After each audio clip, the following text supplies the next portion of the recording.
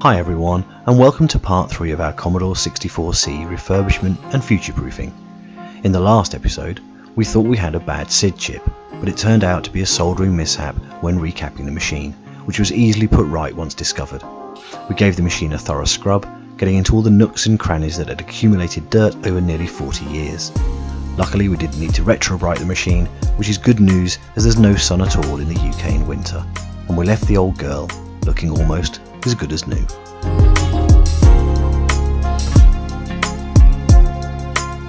In this episode we'll be looking at the Tapecart SD storage solution, which was under £15 on eBay, plugs directly into the cassette port and allows the C64 to load tape and cartridge files from a micro SD card. Apart from the SD card slot, the only other interactive elements are two small LEDs. One to show write access and the other for read access. We'll go through how to load games onto the SD card and how this actually works when using the C64 in a little while. But first, I'm not happy with bare electronics showing, so let's design ourselves a nice case to put it in. For this I'm using Autodesk Fusion 360. There's a link in the description, but of course there are many other 3D design tools we could use, this is just my preference. So we'll start with a basic box primitive, which I've dimensioned using measurements taken directly from the tape card. I've added a couple of millimeters all round, as the measurements of the tape card are the internal dimensions. We'll chamfer the outer edges for a cleaner look, and so there's no nasty sharp bits of plastic. Next we add in the slot for the edge connector and the SD card. We'll also create a slot so we can see the LEDs, although I'm sure they'll shine through the plastic in any case. We'll split the case in half so we have a way to get the tape card inside, and also to allow us to print the case with the top and the bottom flat on the print bed. Supports are put in place to hold the bottom of the PCB away from the bottom of the case, so there's no stress placed on any of the lower solder joints. For the top of the case, we need to add in some pillars, which will act as a pressure fit for the two halves of the case, and also to stop the PCB from moving around inside. And lastly, a bit of honest to goodness branding. So let's get it printed. I won't chat over this bit, as I know people love a bit of printing time-lapse. Back in a tick.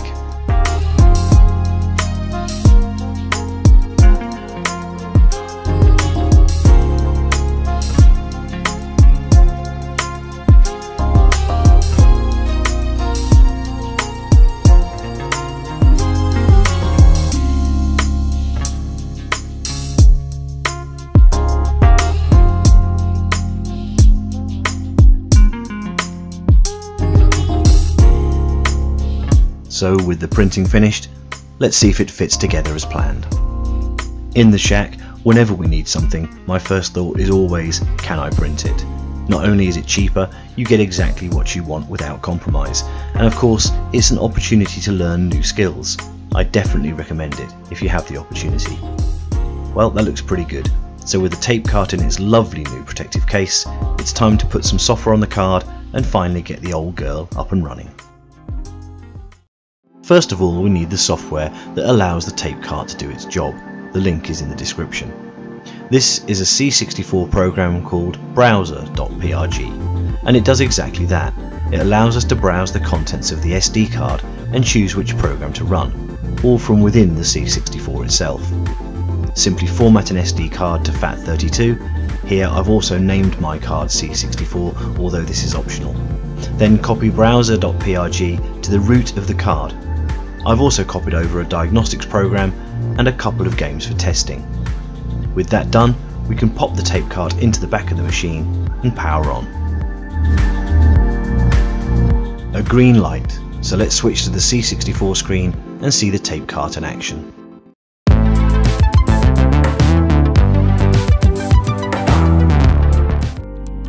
When the C64 has booted up, we need to hit the shift and run stop keys as we would if loading from tape.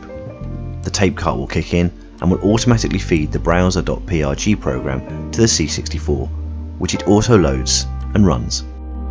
The browser program shows us a list of files on the SD card, and it's important to note that they're in the 8.3 file format, so you may want to rename your files accordingly. Let's load the 64 Doctor Diagnostics program and do some basic tests on our newly refurbished machine to make sure everything works as expected. Once loaded, the 64 Doctor allows us to cycle through a series of tests using the spacebar to select and the return key to run. We won't be running tests on the cassette, disk drive or printer, as we don't have those attached. So let's do a test of the RAM first. I'm not expecting an issue here, as the machine reports 38911 bytes free when booting into BASIC, and that's the correct amount, but let's run the test anyway.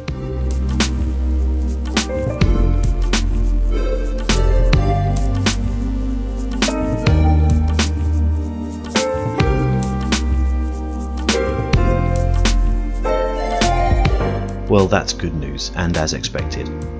Now let's perform a test of the keyboard.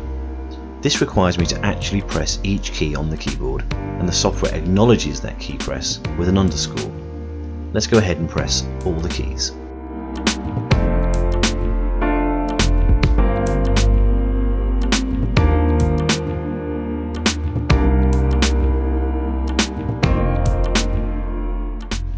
Again, good news, as all the keys responded to my key press. Next up is a simple test of the graphics chips. In this test we see all of the C64's available colours, and we can cycle the background colour too, to ensure that nothing gets garbled or unreadable. Interestingly, we've also tested the sprites, as the little indicator that moves around on the main selection screen is a sprite. Everything looked good there, so let's do a quick test of one of the joystick ports. I'll test the other one later. This test requires me to move the joystick in all directions and also to press the fire button. There's an indicator on screen to show my actions. And that test has passed too. Only one test remaining, and that's the sound output. Hopefully my earlier soldering mishap, which shorted out the SID chip, didn't do any permanent damage.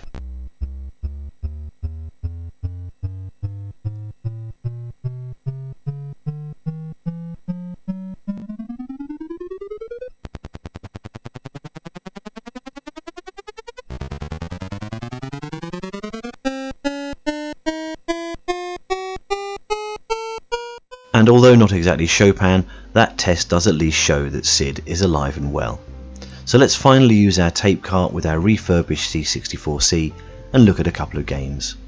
First up is Wizards of War.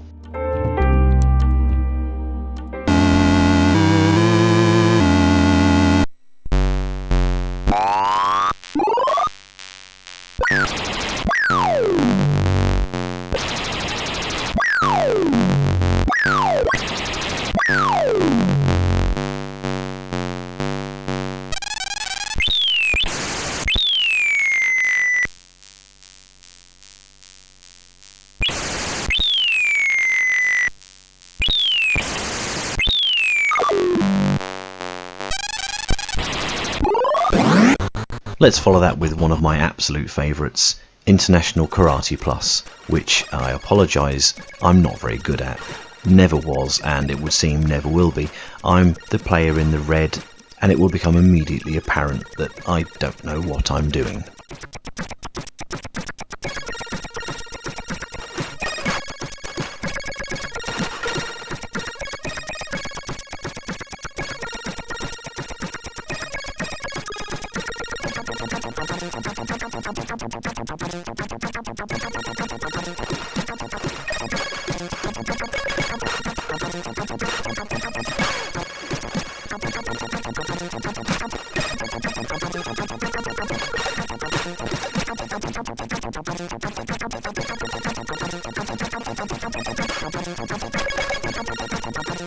If you've noticed in the video, there are some vertical stripes across the screen.